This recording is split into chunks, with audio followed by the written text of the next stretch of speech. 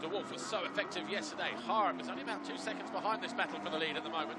Simon Langenfelder, your race leader here on that red gas, looking like he has been able to weather the storm for now. And this time a change of tack, change of line. Harp up into third, found his way past Coenen during the lap, or on the run up towards the finish line a lap ago. Can he close down these two that are out of sight now? Camden McClellan, good to see him up there in 5th place. He's got Adamo just behind him as Lucas Coenen gets on the gas. He squares up 90 degrees, goes straight across and turns again to take the lead away from Langenfelder.